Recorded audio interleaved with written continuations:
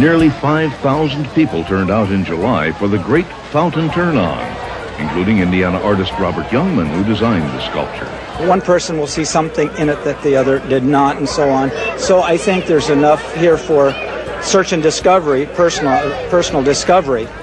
There is a sweeping movement taking the students and sending them to the stars, so to speak, as someone said.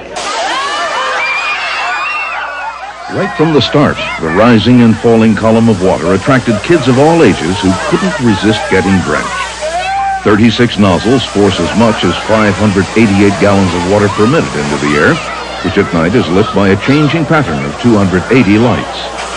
The fountain is framed by 4 huge concrete fins, each with a different design.